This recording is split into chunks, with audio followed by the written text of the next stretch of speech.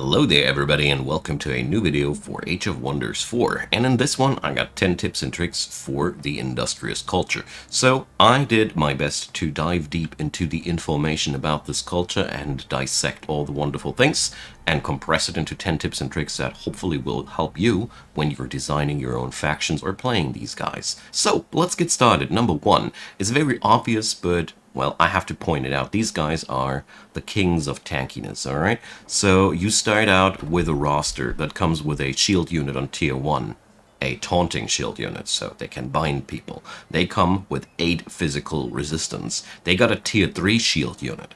They got a special building that adds fortification HP and more bastions onto your city. They even got a own trait, which is called bolstering, which gives them even more resistances whenever they get smacked by something. In a nutshell, the Industrious culture is therefore all about defenses, defenses, defenses. This is really... It shows really quickly, but I wanted to point it out as point 1. So if you like to go for defensive playstyles, these guys are, as far as I've seen, the best place to come to. Now, number 2 goes on to the less obvious things. Your scouts are something special. You got a very, very special skill. I'll show you here. The Industrious culture comes automatically with the scout prospecting. So what is scout prospecting? Basically, it allows you to go into any province that's completely uninhabitable, send your scout there. It's pretty hard to find them when they're sitting in the mountains. You send them into the mountain province, select that mountain province, prospect it, and you can find either artifacts, gold, or production points. You can only prospect each area once, and, well, sadly the game doesn't tell you until you have selected the province and mouse over to the prospect province thing. I really hope that this will be fixed in the future. You know, this is a little bit odd. For example, it looks like that here. It doesn't even show me that I have prospected these unless I have a scout sitting on top of it. This makes this skill maybe the most finicky thing in the game currently, but it's also impressively powerful, because you can turn every mountain range and every piece of unpassable terrain into gold production points and artifacts. This is something really, really cool about them, and as you see here, there's mountains and mountain ranges everywhere, so you get a pretty good picture about what you can do there. The only downside to this is it is quite finicky, and it is heavy on scouts. Also, your scouts are really good at traversing underground stuff, and they also have the ability to climb through mountains and cliffs faster, so they are made to prospect. Just keep in mind that you can't do that on any province where you could build anything. This is exclusively for all those uninhabitable provinces, so enjoy yourself. It's pretty powerful. Number 3 is another thing that you can and should do with this faction, and it comes from the Steel Shapers. So the bolstering effect gives you resistances whenever you get smacked. When you get smacked with physical, you get extra physical resist. If you get smacked by magical, you get extra magical resist. So far, so good. But since defenses aren't everything, you have access to the Steel Shapers, which transform bolstered defenses and resistances directly into HP and strengthened. So, in a nutshell, this is one mechanic that you should totally use. So, you're spreading out defenses with these guys, and you're transforming defenses back into offensive power. And this is something that you really, really ought to do. Otherwise, your troops will have a hard time in keeping up with the DPS. But transforming this into the defensive traits back into offensive power, with the add-on of virtual HP for a moment, makes it so that the moment your dudes get smacked with the lower resistances, it gets absorbed by the temporary HP, and they get their resistances back by being attacked again. It's a pretty nifty circle of pain, and it works quite well, but seriously, your Steel Shapers are extremely important for your DPS. Otherwise, you will be sitting on very, very tanky guys that deal not so much damage. Number 4, let's talk about the buildings that your guys love, and it's all about quarries, quarries, quarries, because, you know, it's again that thing, a special province improvement is available for these. I think it's the Builder's Quarters, yeah, requires City Tier 2, and it comes with even more production income per quarry. So you build that into the center of a quarry land, and you're really, really happy with it. So in a nutshell, this is something you need to know beforehand, or you just look it up what kind of special province improvement your culture has. But that also means that you're allocating production points like a madman. But, you know, these guys aren't named Industrious for no reason. So, number 5 is going exactly into what we built up there. The fact that all your racial buildings are providing production points. Let me...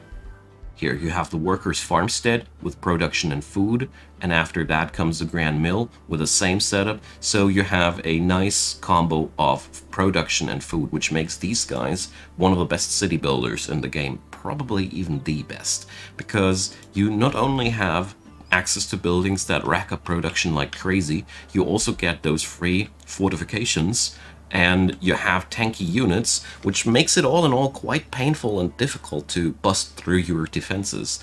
Add to this the ability to build up all those battlements and things that increase the power of your fortifications even more.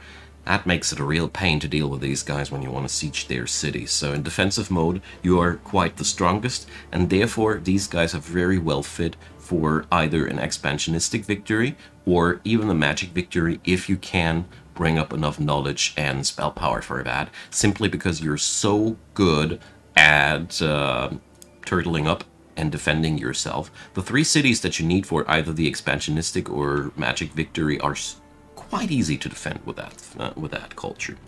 Now then, let's hop on over to the number 6. So there's another thing that I want to point out here. It's easy to overlook.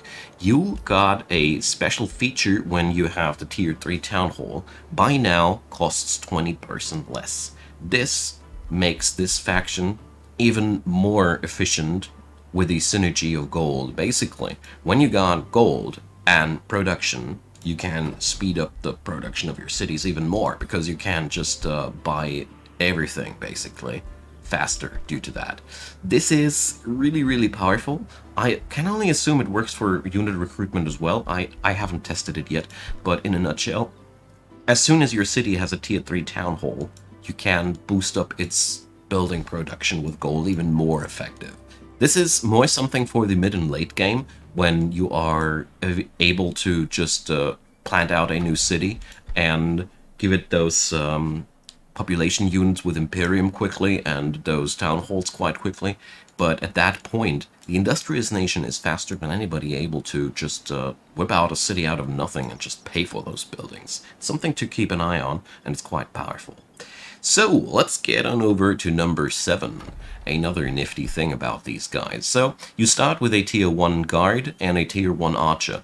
The archers of these guys are something special, as they all have the overdraw crossbow skill, which is breaking defense modes, cancels retaliations, and is only countered by charge resistance. Basically, these guys are shooting a cavalry attack. They are basically like a charge unit that can just shoot a projectile to destroy the enemy's stance.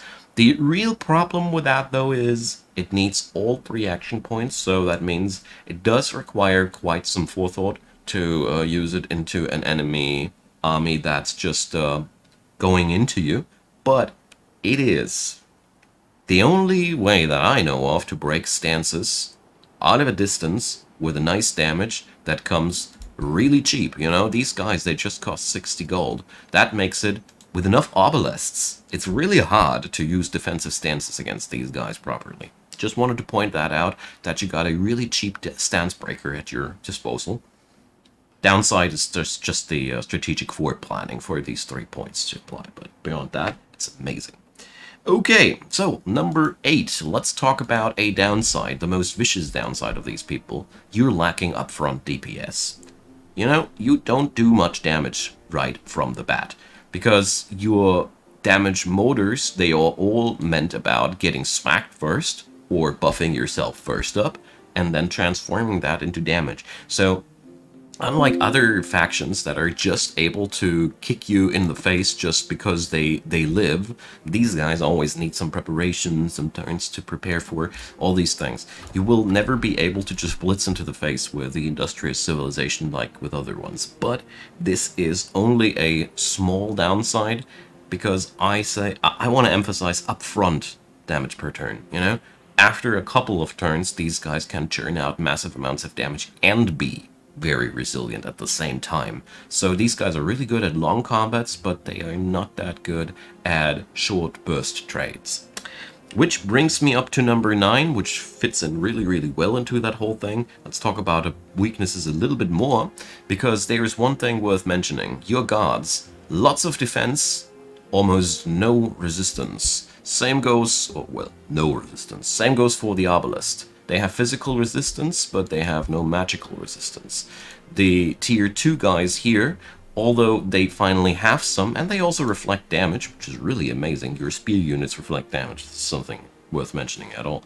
But here again, we have only a rating of 2, and the steel shapers are your best bet for resistance, and the bastions, they come also with a relatively high with a very high physical but a relatively low resistance. So, in a nutshell, this is your weak side. Magic attacks are your weak side. If you are facing magic attackers, have your steel shapers around, because grant defense also bolsters. Also only bolsters these. I'm wrong. You need to have something to bolster up the resistance, be it spells or other units, or just getting hit by that. But here again, the first hit will be the hardest until the bolstered defenses kick in and increase the resistance yet again. Just keep in mind, magic species, magic cultures are the strongest against you, whereas people that rely on physical damage have a really, really hard time, and you can roll over them very, very early on without too many problems. I have seen it so often in combats that a simple tier 1 god unit, don't have it here, here, a simple tier 1 god unit will just take 1 to 2 damage per blow, and it's quite ridiculous to see when you notice that these guys have lots of HP, and you can just slap up temporary HP with healing effects. It's amazing. So, in a nutshell, keep your guys alive against magical damage. Keep that thing in your mind. Maybe get some preparations against that too, via tomes, via additional troops, whatever might be the case. This is your weak side. Number 10 is now a little bit about synergies while we're at it. So I personally think that these guys combine extremely well with all strategies that are around buffing. You know, unit enchantments, everything that makes your unit even more than it already is really, really cool. You went here for Earthkin already, but there are several things. You could go for Astral Spellbook, for Nature and Materium Spellbooks, but basically every form of buffing is so well received on these guys. I personally see the Industrious faction offering some of the best frames for enchanting, like the Bastions. They are quite underwhelming at upfront. Decent damage, good defense, high HP, but they're just hard to kill. But add in some really, really nasty enchantments and stuff like that, they become killing machines that are hard to kill at the same time. But you always will need those additions. Or you go the other way around, you use your defensive qualities and hire some DPS specialists from other factions, be it via tomes or other civilizations. It's up to you. You have options. You can opt into other civilizations, like the Dark Civilization offers really good damage dealers. Barbarians do so too. Whatever you pick, just either emphasize your defensive side even more by providing extra buffs and whatnot, or just or you can go for a more balanced approach where you utilize the defensive strengths of your native culture and bolster it up with DPS threats from other sources. Alright, I have nothing more to add for the moment. I'm pretty sure the longer I'll play these guys, the more I'll find out, so let me know what you guys thought. Leave a comment down below if you have anything to add, anything to correct. Sometimes I miss up things. That's human nature. I'm really happy that you guys have a keen eye out on these things. Leave a thumbs up if you enjoyed. Consider subscribing. I'd be delighted if you did. And check out the description box down there. I have more Age of Wonders tutorials and tip lists there, so if that tickles your fancy, just check out the playlist. And last but not least, a big thanks to all the supporters of this channel. You guys are amazing and make a lot of things possible. I truly, truly appreciate. And if you want to check out and know more, there's links to PayPal, Patreon, Buy Me a Coffee, and I'd be super grateful if you'd give them a look. And if not, take my thanks for bearing with me through an annoying and boring ad roll. You are really, really a person that I admire because, you know, ads are boring, but whatever. Thanks for watching. Hope you're coming again, and see you next time.